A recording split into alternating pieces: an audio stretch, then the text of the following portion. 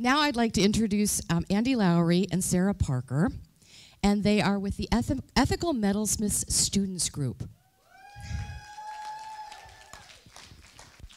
And they're going to tell you about that program, but these guys are representative of the future of what we're trying to accomplish.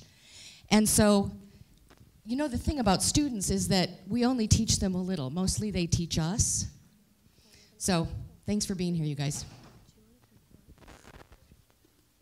Hi.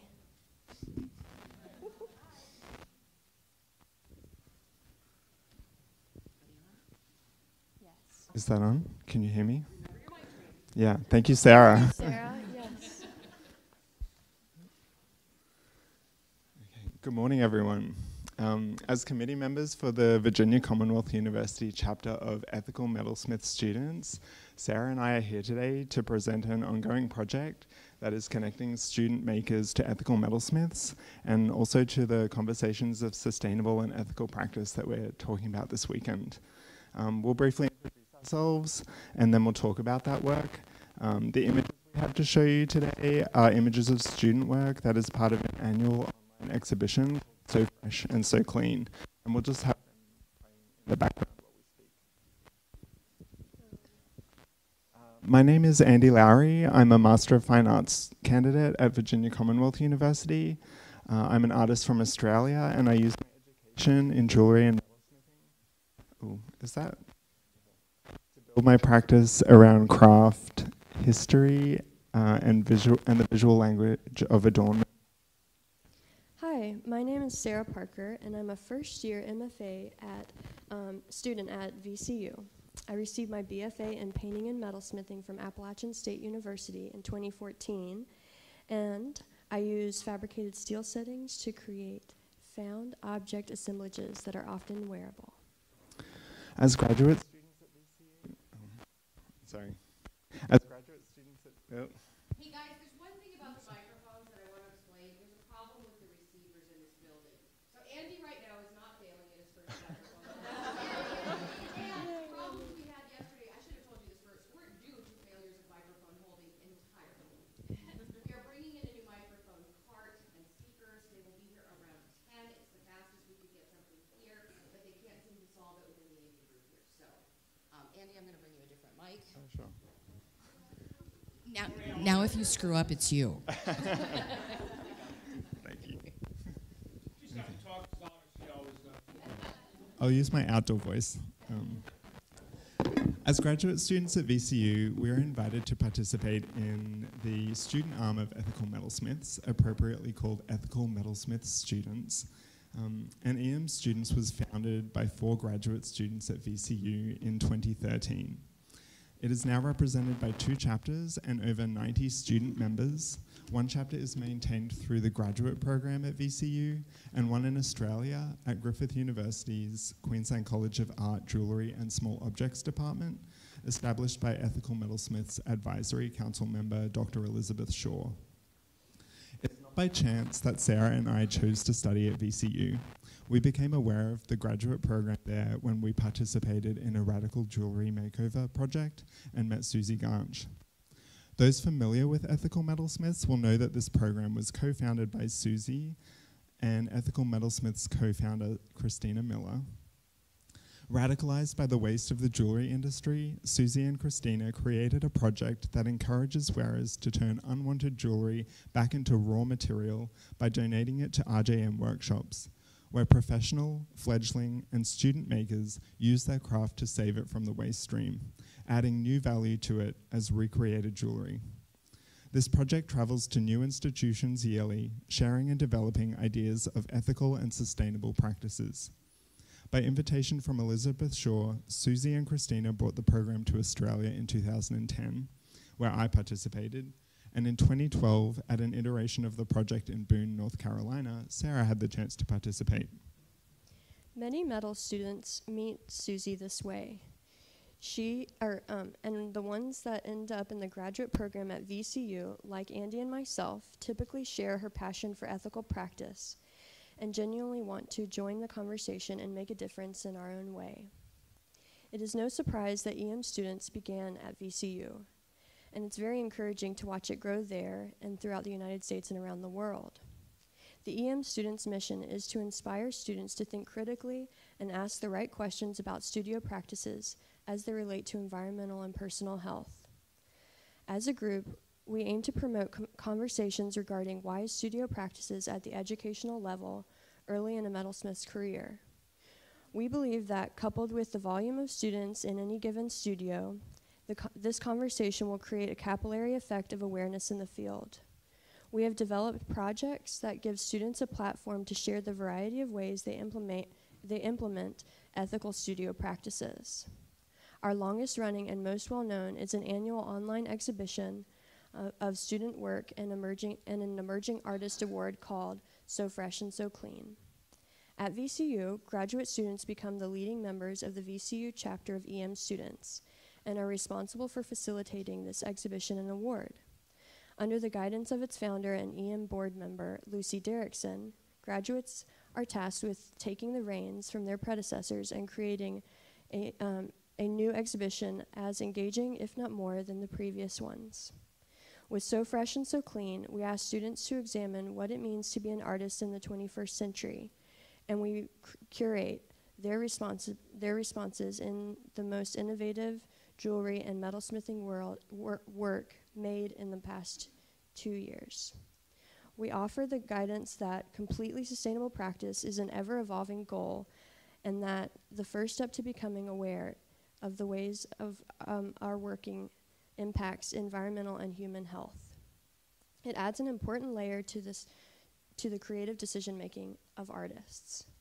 Through the lens of sustainability, So Fresh and So Clean challenges students to investigate their studio processes, methods, and personal goals.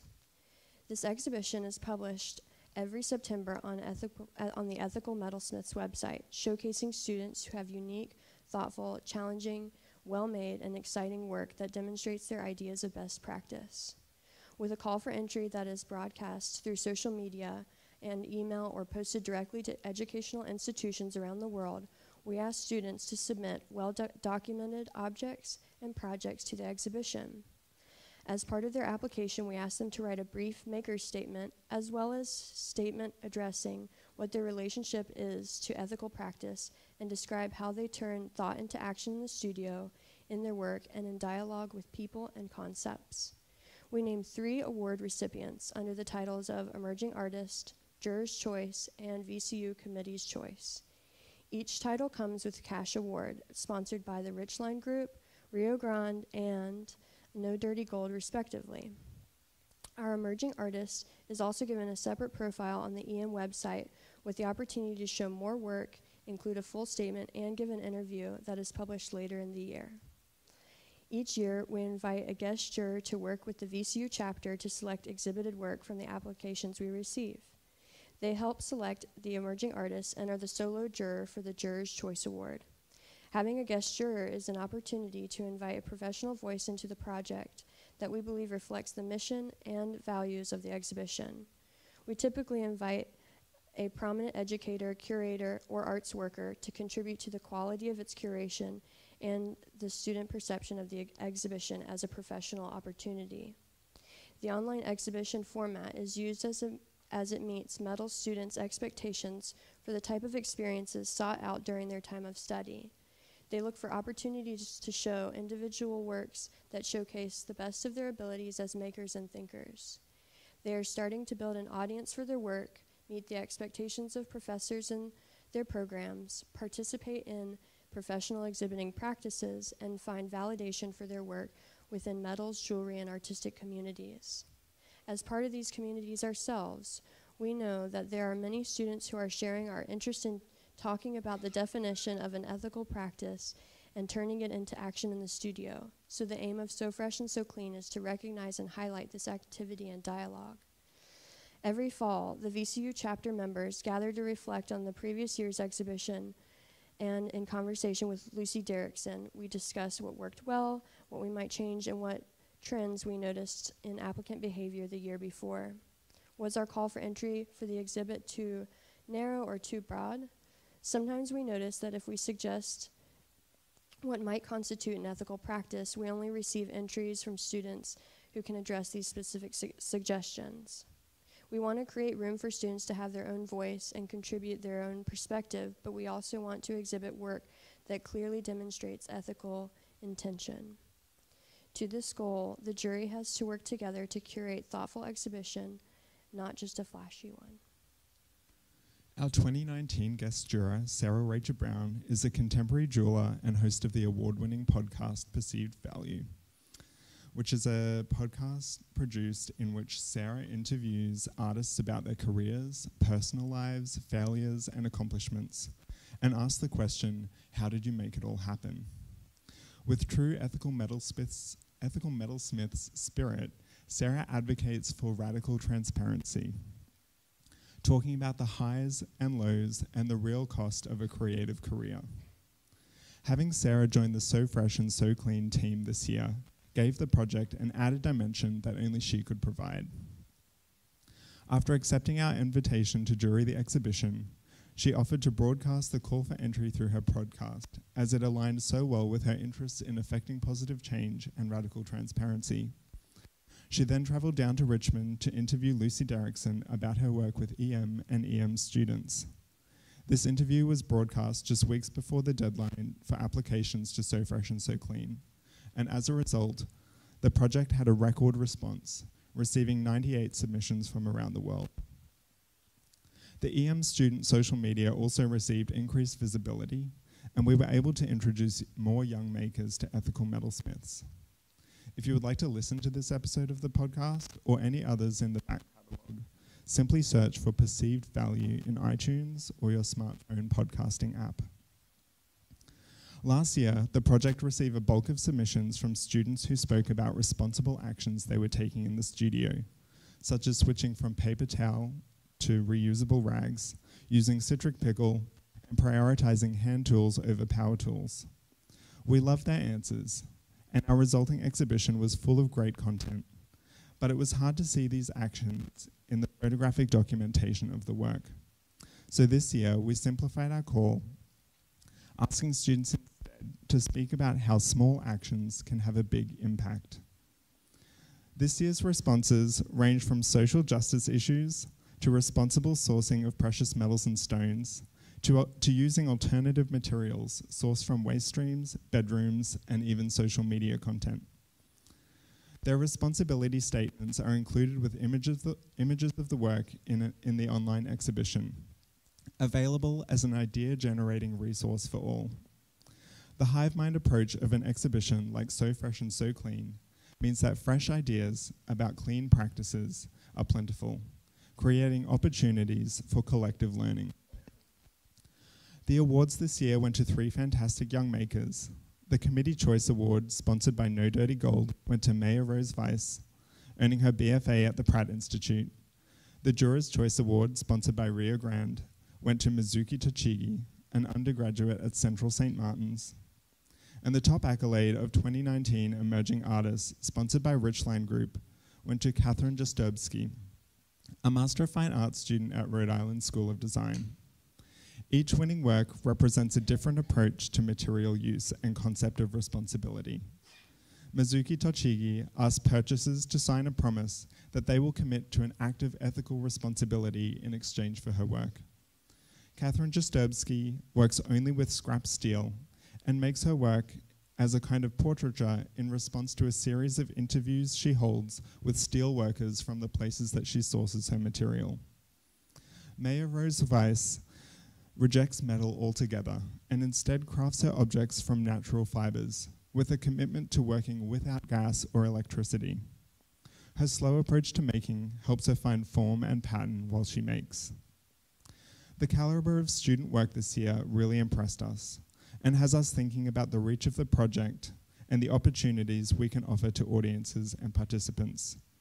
We would ideally like to see the project manifest in a physical space and have our minds on this way of making in the future. We'd really like to show our appreciation for Susan, Andrea, and the Chicago Responsible Jewelry Conference team for inviting us here this weekend to share this work with you guys. Thank you for giving us this project. Thank you for giving us your attention today with this project. If you have any questions for us, feel free to find us and ask. And we also have So Fresh and So Clean 2019 exhibition posters and Make It Ethical stickers to hand out. And I should also say we are both decked out in RJM student jewelry, so we're representing all of our work. Thank you so much.